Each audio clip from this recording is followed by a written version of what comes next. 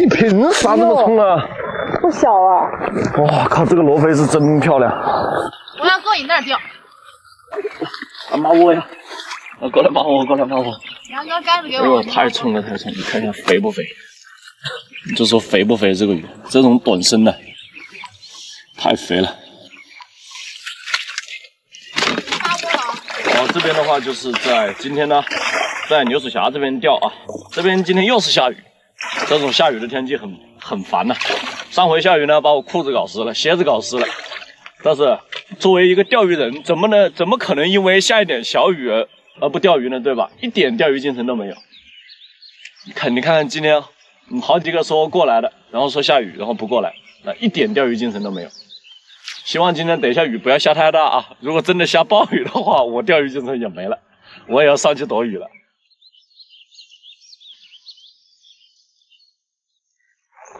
那么我们今天这个杆子呢，选择的是一只3.6米的玉衡8H， 主线2.0，子线的话是一个0.3的 P1线，浮漂吃铅1.75克，然后钩子是一个8号罗非绣啊。这漂是我们的一只战略漂，综合漂来着的。我们先找理，不管它。因为我们选的这个位置呢是属于一个浅滩来着的，那么如果说你杆子用的太长了，可能会打出去，那个地方就到深水了。选择短了之后又太近了，又怕那个鱼聚不了窝，所以就选择了一只3.6米的啊。我们不管它，先钓。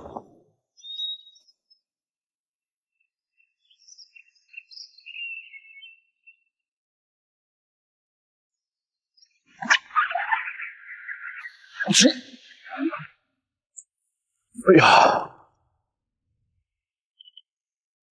你说它这种小罗非堆里面啊，它这个大个体的罗非口轻得很，就轻轻的一个小领口，然后这条罗非打起来还是正好，而且它嘴巴还有点不太对劲，看到没有？这种嘴巴，是吧？就很轻的一个小领口，比如说这个温度还没有上来，这些大个体的罗非啊，活性还不是特别够。给它耳臀修小一点，看一下有没有小罗非闹。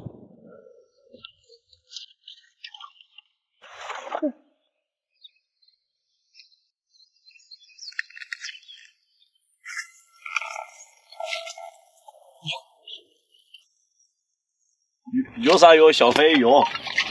这个季节有小飞不正常吗？很多地方打的都会面临这个小飞的问题，所以我们在调钓的时候就需要注意一下。还有饵料味型也是一样，就注意一下。如果说小飞特别多的情况下，你就不要搞得太腥了。如果说小飞少的一个情况下，我们可以适当的加腥一点。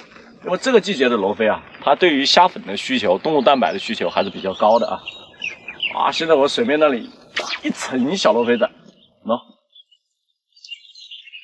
也就是吊着水温慢慢的是往上走，水温上来了，也就意味着这些大罗非也好，小罗非也好，它的一个活性会随之增加。水温上来之后，小罗非的活性是增加的最快的，所以我们就要尽可能的在这种不管是钓法上面啊，还是饵料味型上面，一定要去做出合理的调整啊。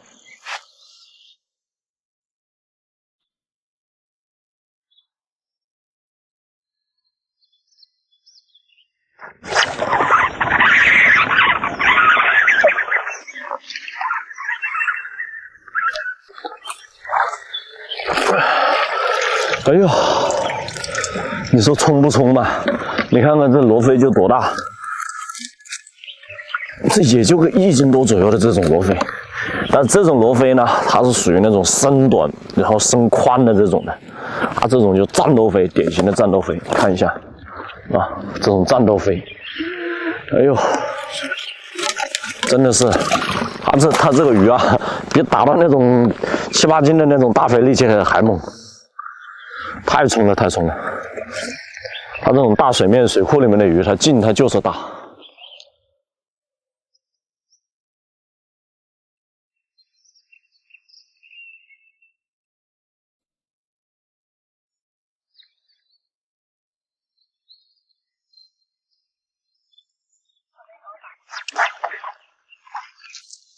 哎呦！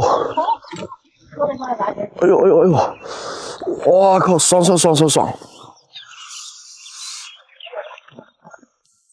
等一下，哎呦，够手了！这个鲮鱼好吃，这鲮鱼极品来着的，这才是水中的战斗机。这都长大了，去年钓的时候啊，也就个半斤7、8两左右的样子，今年都1斤多2、3斤的了。看一下今天这个鲮鱼能不能多打一些啊？这鲮鱼好吃啊！啊，他跳的给我把线跳的打结了。那么 P1线我们打结了啊，很简单的方式啊，打结了呢，就从这个豆这里给它拆下来，完了之后呢，就一拉，它的结就解了，喏，就可以了。我再给它挂上去，调一下钩具，把钩具调好。钓罗非一般的就是1.5到2个钩具，一般的正常的情况下就是1.5个钩具就够了，然后再往这上面一挂，帽子一盖，哎，这就是 P1线的好处啊，就打结了，线还可以救回来。那如果说是一般的那个胶丝线呢，打结了就废了。但是 P1线的坏处呢，也就在于线容易打结，有利有弊啊。兄弟们，我知道为什么没有口了，因为我这会儿跟他一样都是3.6米的杆子，我要让东哥给我拿个3.9米的，打到他前面去，你看我有没有口？东哥，帮我拿个3.9米的杆子。啊，我打到他前面我再没口了，我还不相信了还。好了，看我疯狂上鱼吧，我感觉，这次我是真的要把他打闭口了。我走在长街中，听戏子唱惊愁，闲杂来细小愁，别风不如长秋。家人端让我去，情侣上马人去留。我拿着杯盏灯，准备在那木头起，能不能来条鱼？我是一条酸菜鱼。我想起来这个歌，无所谓绕了呀。来，我就跟你说，看多大的杨哥，哎呦，不小心被你看到了，有点尴尬了。来，小的你，跟你开玩笑。哟嚯！虽然他也上鱼了，咋了？我也上鱼了，这不是个鱼吗？我这个比他那好看，我这个正宗的太阳飞，你看我这个好看不？可以，是吧？你上鱼嘛，还给我表演个飞超还？你那条鱼好看，胖嘟嘟的。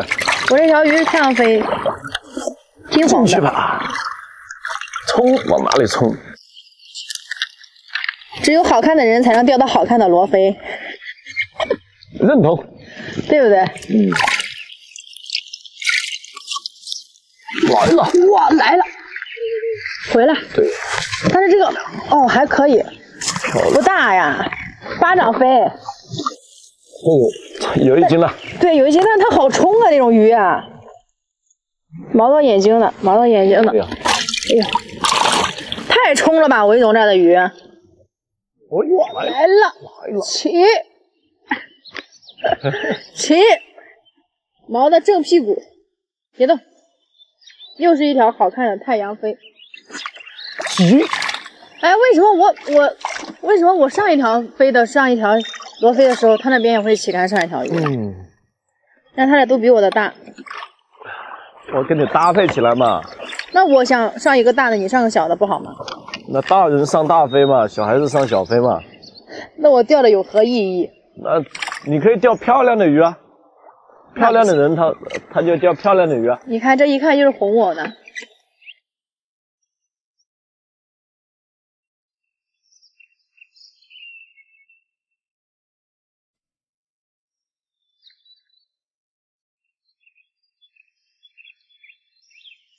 下，哎呦我去！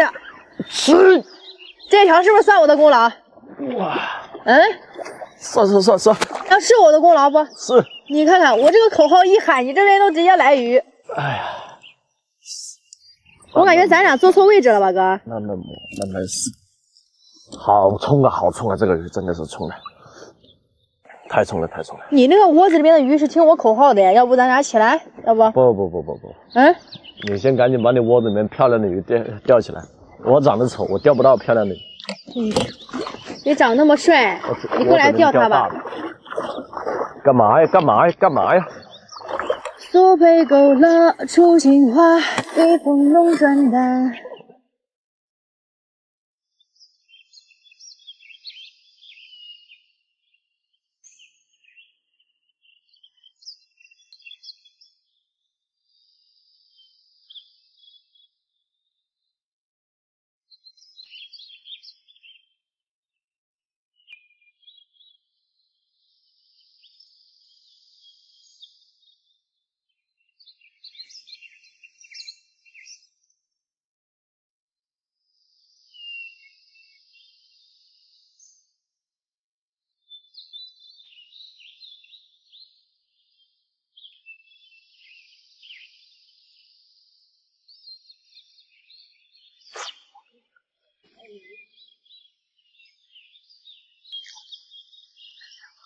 小罗非，没办法，这好看的鱼不是这好看的人总是钓好看的鱼，这好看的人总是钓好看的鱼啊。旁边那个大哥，哎，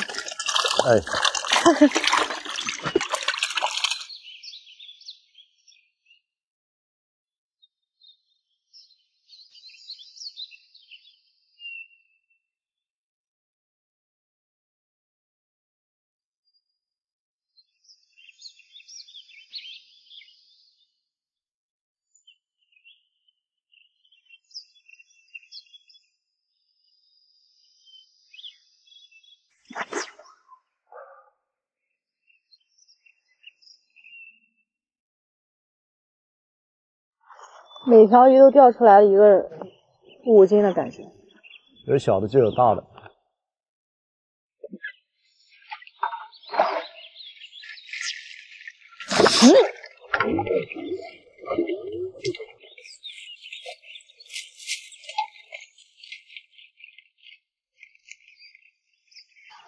这些小罗非啊，这些罗非就躲在那种小罗非堆里面，时不时的呢给你来一口，时不时的给你来一口。你要是说不注意的情况下，很容易就跑了，就很容易啊，就是抓不到它的那个口，或者说抓到了，起竿呢手法不对，姿势不对，很容易就一下没顶住，就让它冲出去了。哎呦我去，这么大个洞！他来了！他带着礼物走来了。都是这种青头的，你看，你仔细看一下这个罗非，仔细看一下，它是青头的，看到没有？青头飞，青头鸭。你说是青头飞好吃一点，还是青头鸭好吃一点？对啊，凤彩，这个位置是有可能。柠檬鸭，青头鸭做柠檬鸭，青头飞做柠檬飞。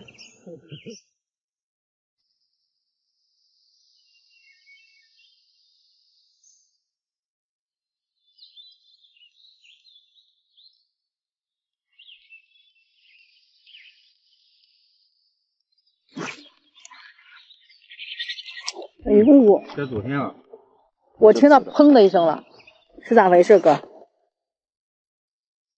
哥，不要看我，哥，不要叫我。咋了嘛？主线切了。2.0的大线没了。哎呦我去！哎，这个牛鼠峡的这个鱼，罗非中的战斗飞，哦耶！它就跟那个啥一样，打中了就冲，打中了就冲，它2斤多的冲出5、6斤的那种力，给我2.0的大线也干断了。我觉得这个应该是个10斤的大飞。是吗？啊，真的。东哥换线，重新换副线，重新换副线。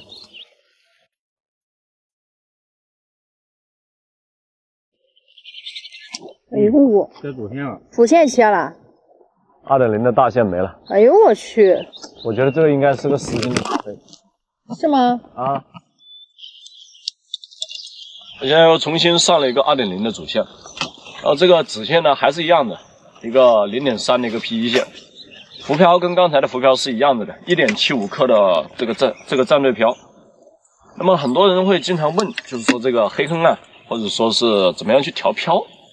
实际上我对于黑坑调漂，我个人认为是比较简单的，因为黑坑呢，它不像说是自然水域，它的一个底是非常平的，或者说是差距不是特别大，里面呢少数的才会有这种障碍物，所以我们正常的情况下去调漂，还是需要将这个是重铅呢先去找底，找底的目的呢是为了去找出哪一块是最平着的，方便我们去做窝用。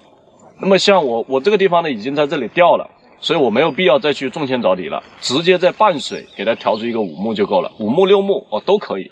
我现在的话捡到是6目，那么就现在在半水调的是6目5目5目，我们再需要挂饵料去找底，挂上饵料之后呢，就直接钓个3目4目5目6目都可以啊。根据这个水的根据这个水里面的这些鱼啊，它的一个鱼情来去调整它的一个钓目。调漂很简单的，其实黑坑调漂没有说像一些视频当中讲的调漂调的那么复杂。还有一句话呢，就是这么讲的：当你学会调漂了，也就意味着你要开始学会打龟了。这个为什么这么说呢？就是很多的一些调漂的视频，有的呢，它是为了去博取一些争议点，所以他会把很简单的东西给你搞得特别复杂。特别当你是一个新手的时候，当你不太会钓鱼，刚开始去玩钓鱼的时候，不要把心思放在调漂上面。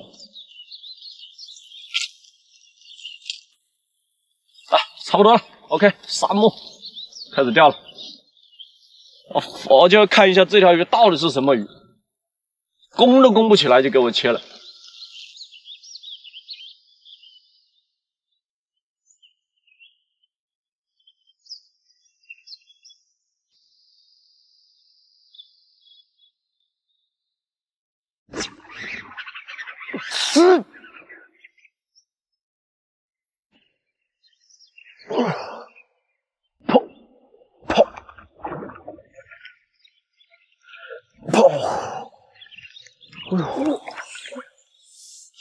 太冲了，这个鱼真的太冲了。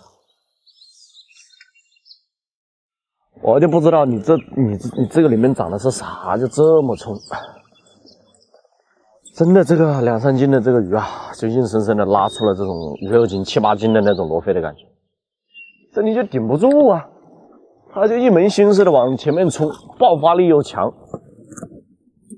它这个罗非呢是一种独有的，就是说特有的一个品种，本身很肥，然后爆发力特别强，然后再加上它是这种水库啊，深水大水面的，所以就会导致它这个鱼呢力气特别大。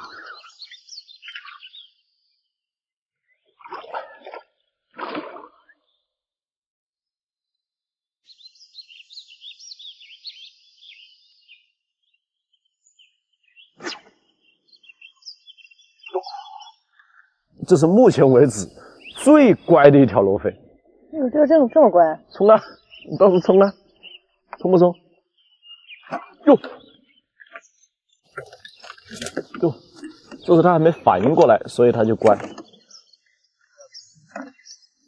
对，刚起床，还没睡醒，兄弟，现在就别挣扎了。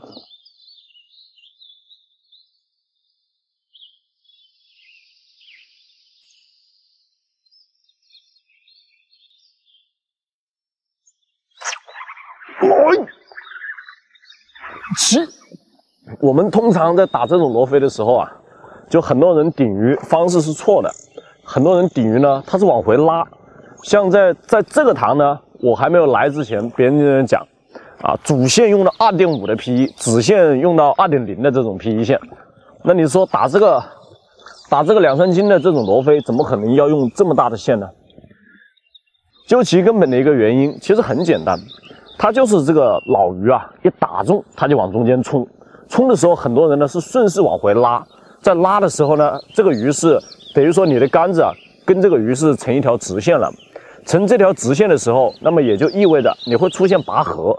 那拔河的一种状态，你不要说你那个 1.0 的 P1、2.0 的 P1 的，是一样的切，因为它杆子有杆子或者线，那么这支线能够拉多重的鱼，跟你直接拔河是两个概念的。所以有时候我们切线就是切在这里面。我们打罗非呢都知道是把它给顶起来，而不是把它拉回来。拉回来呢，像那种鱼的话，它的一个冲劲不够的情况下，我们可以往回拉。当它活性高的时候，我们一定要尽可能的把它控制在中上层，然后等它2次发力，发完力以后，我们就要给它顶到水面。罗非它这种鱼啊，就是顶到水面就没力了。当然，像大水面也好，水库也好，水深也好，是一样子的。只要说是你要注意得当的一个手法，就是这样往上面顶，手往上抬，而不是说中鱼了之后往回拉，一定要注意这种手法啊。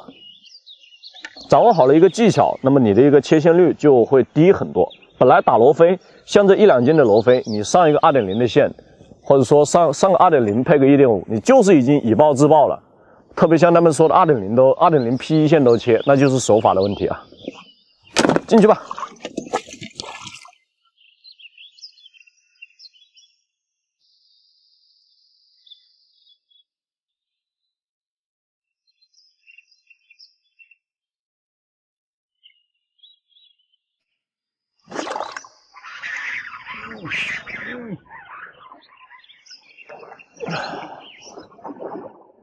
真冲啊！还有我们另外一种顶鱼的方式，就是鱼冲出去了，我们就是把它就这样把杆子的这个重心压低，压低了以后呢，就是说杆子去受力，就不是单单的线受力了。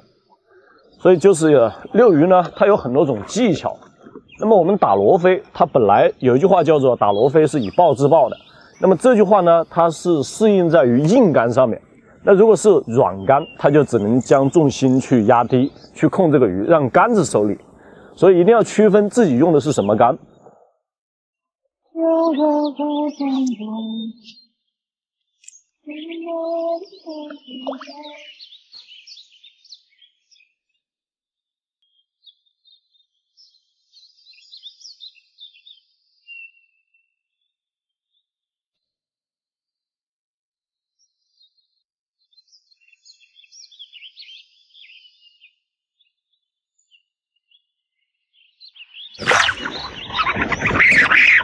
你看到没有？去！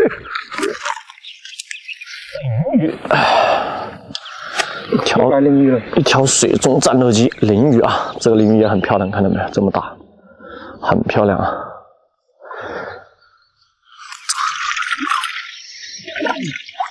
快下雨喽！感觉要下雨喽，下了就麻烦喽，就怕下雨。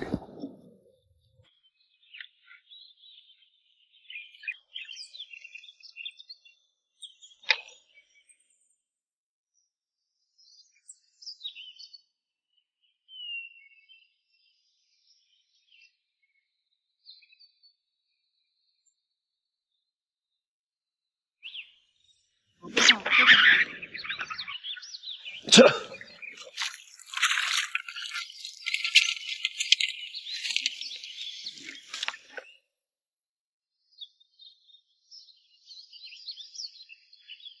来，差不多了。要喊老板过来回鱼吧。这边这后面呢，也是慢慢摸，有大有小，就是在一群小罗非当中啊，去打到它的这个大的。反正说快呢也快不起来，说慢呢时不时的又有一条啊。我这边提前收了，这个散炮饵料也打得差不多了，让老板过来回鱼了。我这边开始回鱼了啊，来。你这里哪里有100？那很难讲哦。每次都是这样啊。然后东哥过来抬一下。你这种高手起码要钓100斤才能上岸。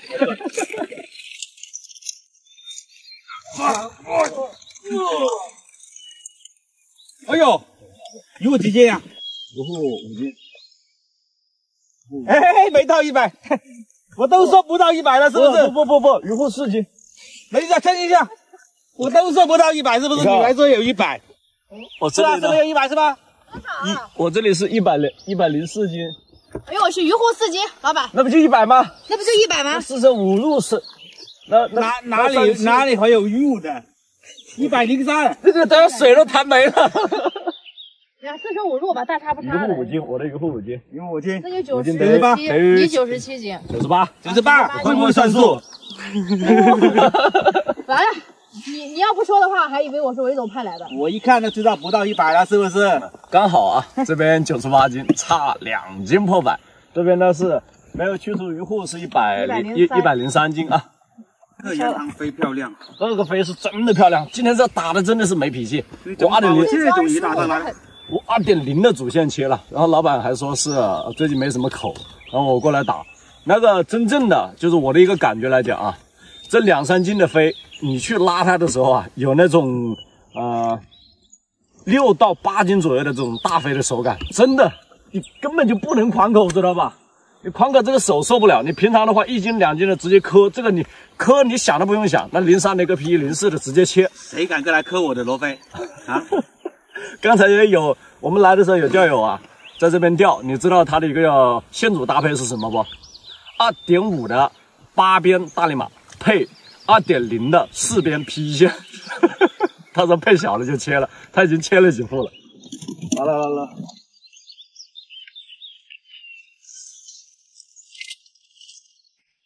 感觉今天咋样？徐老师？啊？今天吧，有一个问题，就是它因为水库里面小罗非太多了，完了我就分不清那个小罗非跟大罗非的口，区别不清楚。这没有办法，这不是钓都是小罗非，好的。这不是说你分不清楚，很多人都分不清楚。像在这个季节啊，再往后面去1、2个月，小罗非更多，基本上所有的黑坑都会这样，就是很不稳定，然后那个口。对，就等于说那个小罗非闹的时候啊，那种口，特别是那大飞口轻的时候，你完全分不出来。对，看不见的。然后小罗非它一直就在那样子，对，它一直吃，并且中间可能还会有大飞的口，然后就。那我们打的时候呢，它本来就是这样的。首先几个要素，第一个浮漂不能选择太小，要选择适中，可能要到1.5克、1.75克到2克之间的浮漂。第二个，那么我们饵团不能拖得太小，因为太小了以后呢，那小鱼下边就没了，直接。对，而且不管你是拉饵也好，戳饵也好，浮钩性一定要强，因为小鱼啄，没下地都没了。我也是啊，有一会儿就是我那个漂一直下不去。对，然后直接都接了。对，然后第3个，当我们如果是用散炮去这种进攻型钓法去轰的时候，散炮一定是湿散。就很多钓友他分不清楚干散跟湿散的一个作用。干散就是你捏上去，啪，在半水里就没了，就到不了底。湿散的就是就是很黏的就下去。就是湿散。对，就湿散下去呢，就是你的一个散炮的用散炮的重量打穿层，散炮比较重，它包着你的饵料唰然后下去。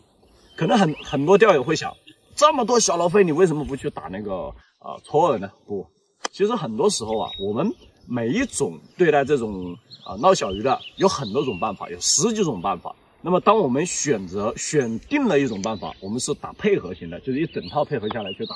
那么你看的这个鱼口，那同样的很典型的这种小鱼的口，就是一直点，或者幅度或者幅度很大，对，但是没力。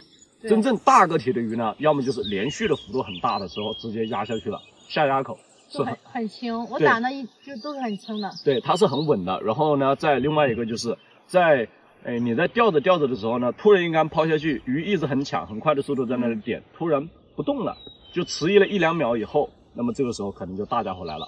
它出现的任何口你都要打，洞口也好，上底下顿也好，下压也好，一定要打。它没有100%的概率的。好吧。对，就是凭杆数，凭频率啊。但是你不打更没有概率。对吧？今天体会到了吧？体会到今天还好啦，打了50多斤，还行吧？50几啊？57可以了。现在还好，再过几个月，我们大家呢都会面临今天的这种问题，新碰到这种问题，老手也会碰到这种问题。那么这一期呢就到这里了，感谢各位的支持，我们下期再见，拜拜。